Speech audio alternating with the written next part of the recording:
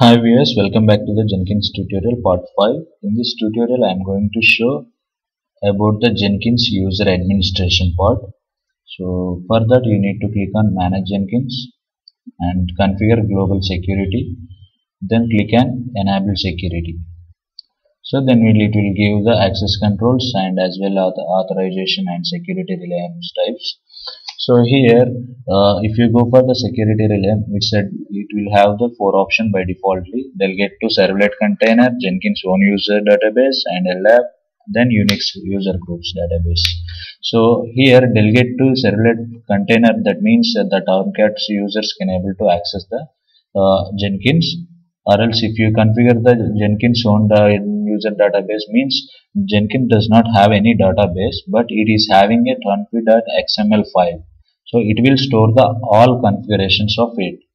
So if you choose this option, automatically you can able to create the user for the Jenkins and it will encrypt the passwords and store it in the config.xml. And if you go for the LDAP, so if you are familiar with Linux, I think you will be aware of LDAP authentication mechanism. In Windows, you will have the Active Directory authentication mechanisms. So if you want to use LDAP, you can go for LDAP relay. Or else if you want to use without LDAP but Unix OS, then you can choose the Unix user group or database. So that means whoever having the Unix account, login account, then they can able to log in into the Jenkins. So now I do not configure any LDAP server. If you want to go for Active Directory service, then you need to install the Active Directory service plugin. Then only you can able to view that ID authentication here. Now I am going with Unix user group database because I haven't configured LDAP here. So in Unix user group database, you can configure different authorization strategies, like anyone can do anything. That means whoever having the Unix account, login account, they can do anything in Jenkins, like administrator part and everything. If you choose for the legacy mode, you can able to create an admin role and as well as user mode. So all user will have the read permissions only, and admin have the whole permissions. And then logged in user can do anything. That means whoever logged into Jenkins, they can do all those things.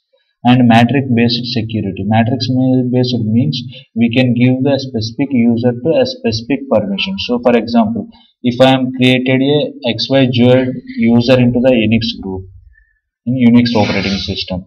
So if I configure his name in matrix based operating system, then I can able to add that user right now from Unix.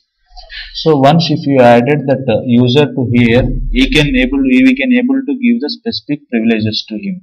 So if you want to make him as an administrator, then you can able to give admin privileges, or if you want to give only job read permissions, then you can allocate read permissions here, like that. So in the similar way, you can give the specific privileges to him for the particular person or particular user. Or as well as here you can project based matrix authorizations. So this is the better practice in Jenkins to all the time, because we can configure the users for the particular job or particular project and with particular permissions.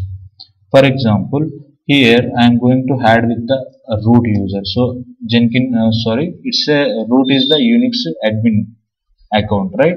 So I'm going to add this root.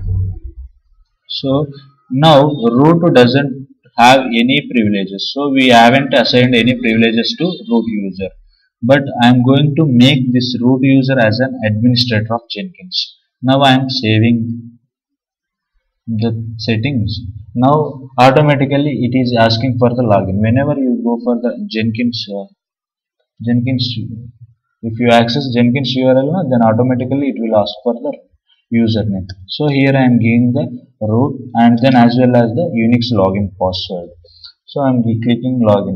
So everything you can do, means every permission, administrator for admin privileges are there. So you can do everything in Jenkins. In the similar way, I am going to, for example, I want to create another user. So I am going to manage Jenkins again. I want to configure global security. So here I am going to add one more user, Chandu. So I added him into the Jenkins user database. Then I am selecting the read permission for him. So I am just giving read permission. So that means we can able to read the Jenkins jobs and all. There is nothing else to do. So I am going with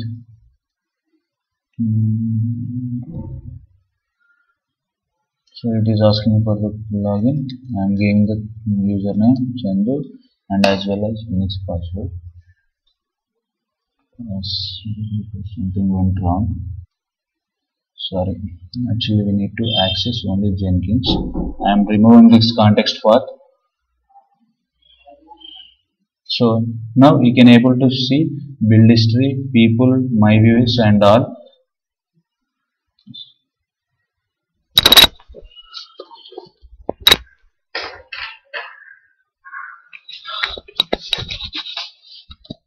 So he can able to see only the minimal things. So he cannot able to do anything here with this user.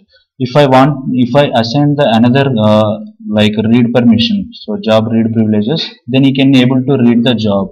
So here I am going to assign one more role about the jobs. So here job read permissions I am assigning. Then now here I am refreshing the user. So now he got the job list. Okay, now he can able to do a read mode because he cannot able to build this job or cancel this job. He cannot able to schedule. So just a read permissions I have assigned. So if you assign the build and schedules and all permissions, then he can able to do some special operations. Like I am issuing a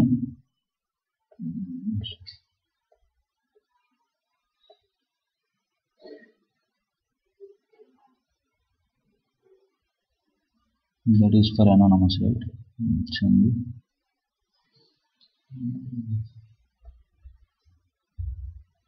So we went to first. Here I am going with